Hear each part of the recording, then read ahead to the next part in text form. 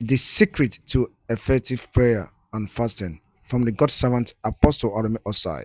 All right, this is Motoka TV. As you're listening to this script, may God Almighty bless and keep you. Amen. You are running a church, it's not growing. Don't worry. Take a fast and begin to pray. This fast can take you for 27 days. How far and how long you fast depends on how regularly you fast. If you are not used to fasting, it will take you 1 year. No, you see, I'm giving you actual figures so that you will not be disappointed. Oh, I've been there before. That's why I have figures. I have statistics. You think hearing the voice of God is cheap? The first time you try it will take you 1 year. But if you know you don't have any other confidence other than God, you will do the 1 year. If by any means you get tired and you back out, it means you are a failure. Because you are going to meet failure stark naked because you don't have any covering.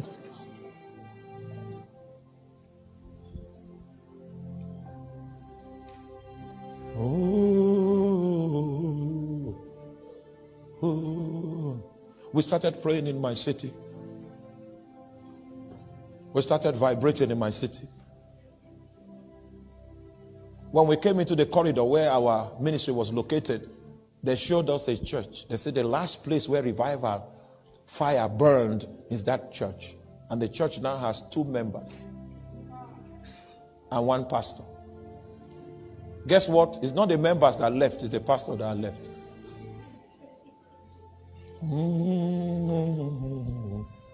They said nothing of Jesus survives on this street. I said, all right, we'll give it a try. And we began to vibrate. We declared 70 days of prayer and fasting first. Began to vibrate. On the 25th day, they said they are taking me to court. That the neighbors have gathered.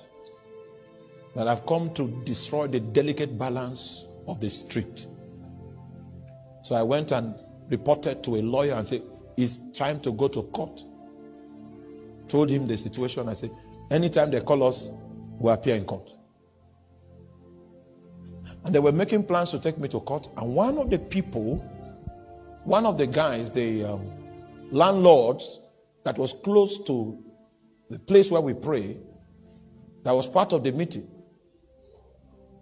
that decided to take me to court, his daughter became crippled. Are you there? They woke up in the morning, she couldn't stand up. When they went to consult the oracle told them, take her to that pastor.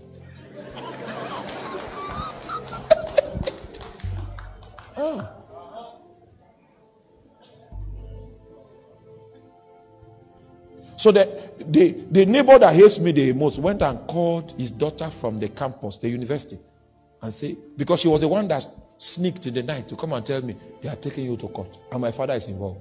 I said, okay, thank you. They called her and said, can you take this your friend to that their meeting? I was teaching. And as I was teaching, I had a bottle of water, this type, that they have given us. I had this kind of stuff. It was on, when we teach, we have one platform here, one small platform that we put. So I had a platform there. Then they brought this crippled guy. The Holy Spirit said, go and take your bottle of water, pour it on her. I'll make her walk. I said, are you sure of this? He said,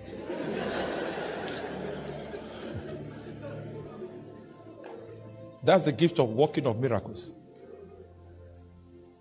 For your information, I have that gift. So I took the water.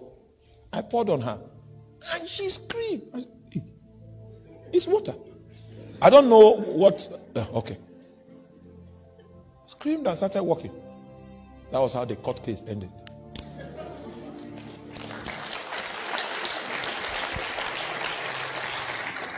There was no need to go to court again. We continued that prayer. When we continued the prayer for 45 days, the monks close to us, they were no longer, the divination was not working. Aye. They sent one of their people to come trace where this blockage is coming from. So he used his tools and he traced it to our building. That day I was not at home. So they called me and they said, there is one malam here doing incantation. I said, wait for him to finish. When he finishes, give him a bottle of water. He will be tired. He will need refreshment. So give him a bottle of water. So they waited for him to finish and they gave him what they said. How are you doing now? I came back from my journey. We continued. We were on like 60 days in the fast. Then the warlock that was down the street, he couldn't stay at home. He walked, he crossed the road, he crossed the road, he crossed the road. Then he came and stood close to the door of the church. So me too, I came and stood close. He was doing something. I was speaking in tongues. I was speaking in tongues. I was speaking in tongues. I spoke in tongues. I spoke loud. I spoke. You know, naturally I'm stubborn. The Lord did not take all of it away. He allowed, he left.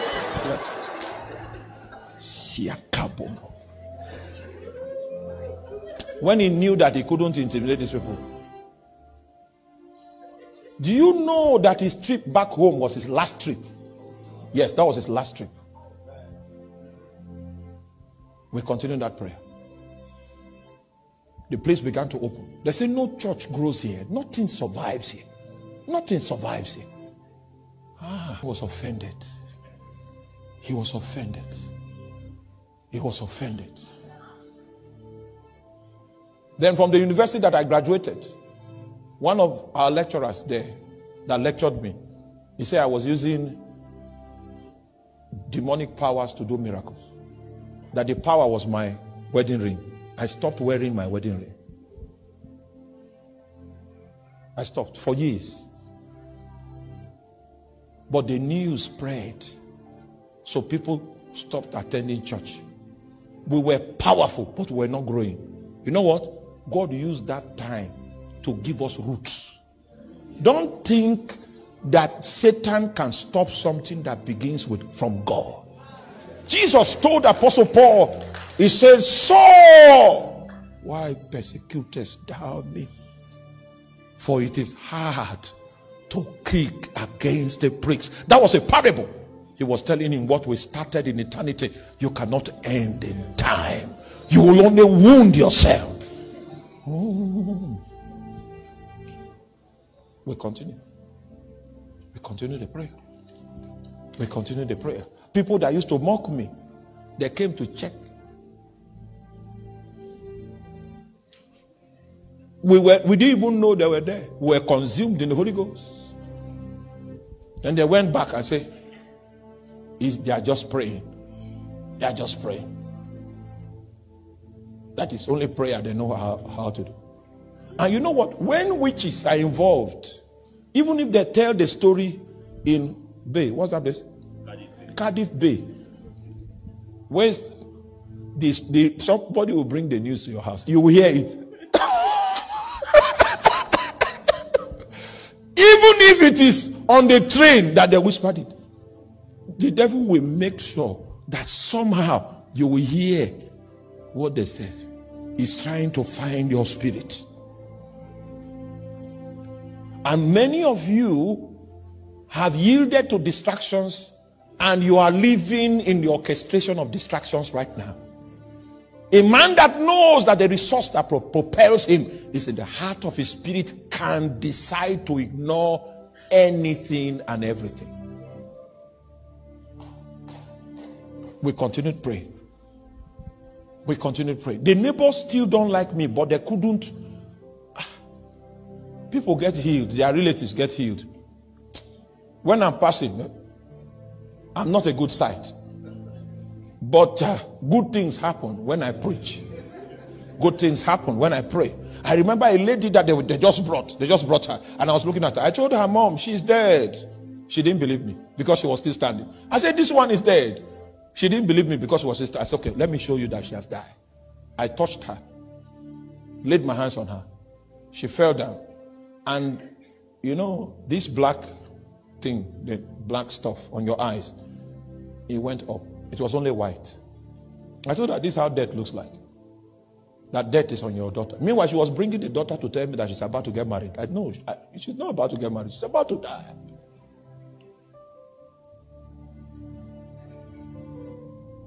The moment we removed death, her eyes came back to normal. I said, now she can marry now. So she has 3 children now. She can marry.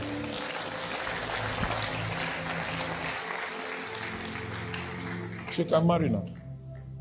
They brought someone. I was in Lagos. Brought someone, one lady, and death came upon her at home. I was not around. My wife called me and said, there's a problem. What's the problem? There's a lady here. There's a situation. I said, okay. How many people are with you? Call their names. Send this one away. Send this one away. Send this one away. You and this one, do like this, do like this. The lady came back to life, and she's still alive. It was telephone mentorship, telephone guidance.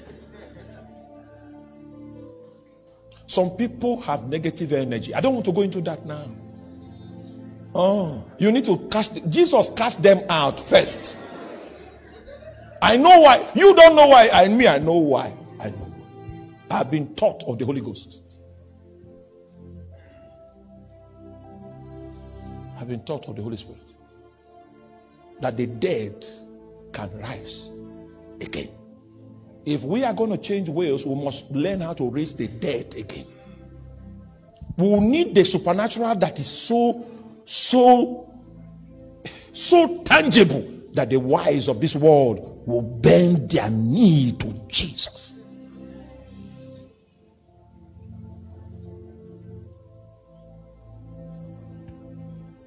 A lady ran to my house and she was crying. I said, what is it?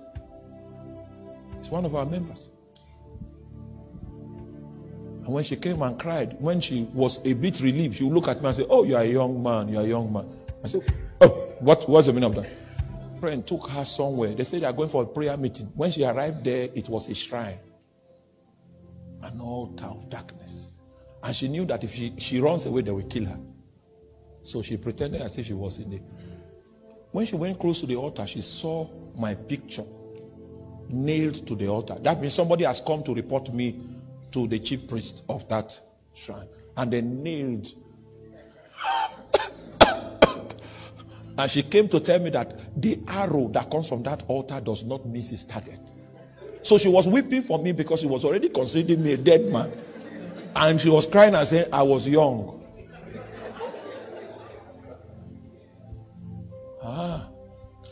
This information is okay. So I didn't rebuke her again for how did you arrive at a shrine? I did not go into that again because she brought the information. Hey!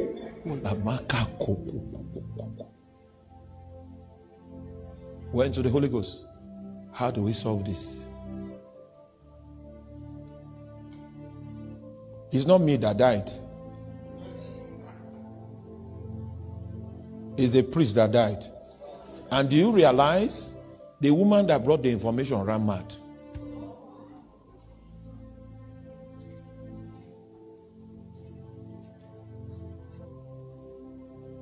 I've lived in this part for long to tell you that it's time for us to wake up.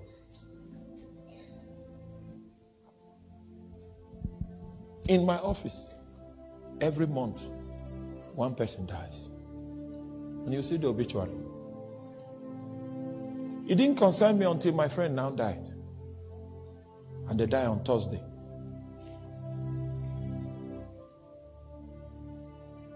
We're now to be dying around us. Then the great one now said, wake up in the morning, be the first to go to work, do a prayer, anoint the whole office. So we began to do that. Began to do that. Began to do that. The death stopped. When the death stopped for a long time, They now considered me the enemy of the office. There's an assassin that kills people. Not with guns. I know you don't believe. You know, do you know it? This assassin carries it in the bag. I know you don't believe that. The moment he shakes you, what he has transferred to you is paralysis. Like my friend, you will become paralyzed before you die. So they brought this assassin to take me out. I don't know what I did. And he came, and 7 days later, he came again, and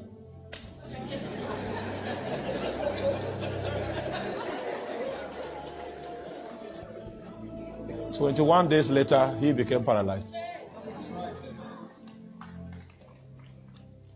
They now said in my office that I'm the most terrible wizard in that. Oh.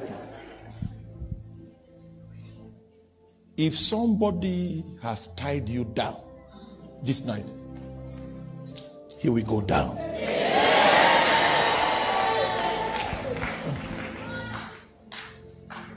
The gospel of the last days will be preached by the scepter of the supernatural.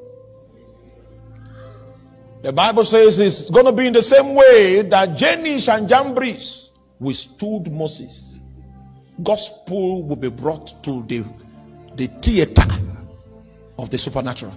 And that's why every believer in Jesus Christ at this time must be equipped to know the Holy Ghost. Oh, yeah, okay. We went to a village to preach the gospel. On the poster, we said the crusade will start by 5 p.m. We got there by 4. There was nobody around. When I asked them, what is happening? They said they have gone to the farm. They will come back by 7 p.m. Then they will come to the crusade by 8. So we were already there by 4. And the people who wanted to preach to will come by 8. That's 4 hours. So I told my tour guide, take me to the shrine of the priest. I want to pay a courtesy visit to the shrine. All the stories I'm telling you are true. So we went to the shrine. Meanwhile, let me give you an additional information. I was led to go there. If you go without leading, don't say that it was Cardiff conference you came. I was led by the Holy Ghost. So we went to visit the custodian of the shrine was 100 years old. He's the one that keeps the 22 altars of his people. He puts blood on it.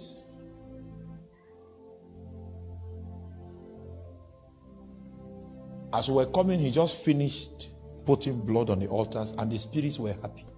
Because he was singing a song that was not in the music books. A strange song. When I came and he saw me, he cried out. He said, who are you? I said, we come in peace.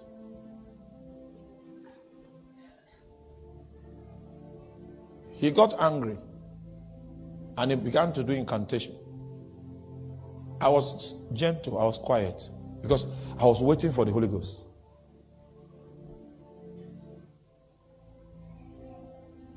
He raised his hand and I asked him to lower that hand or I'll curse the hand. So he looked for it, brought it down.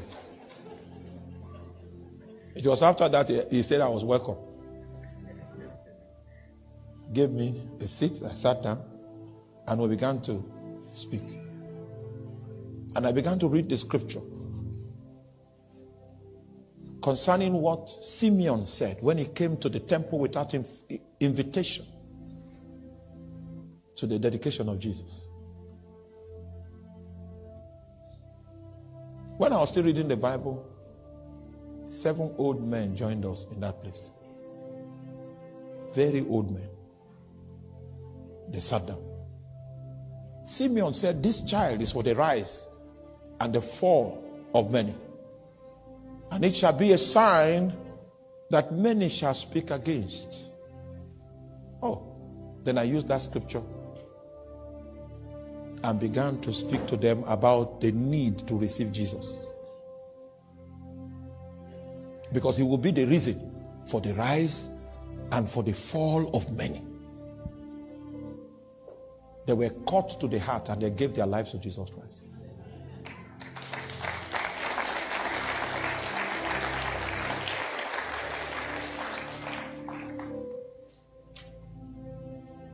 I asked the chief priest to renounce the spirits that he has been serving.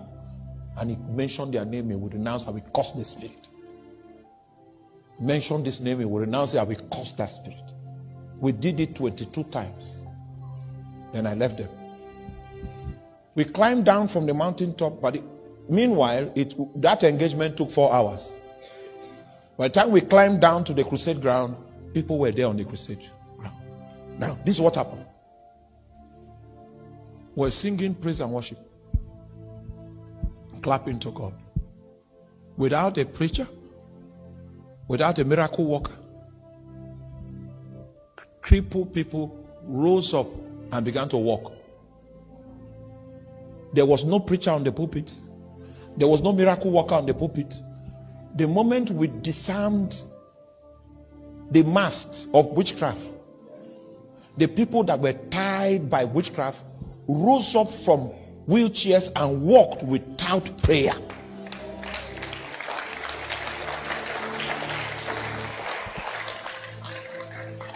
Three crippled people walked that evening without prayer. My job became easy. When I came to preach, I just say, can you see what Jesus is doing? Can you see? Can you see this? Can you see it? Can you? I led a village, that village to Jesus.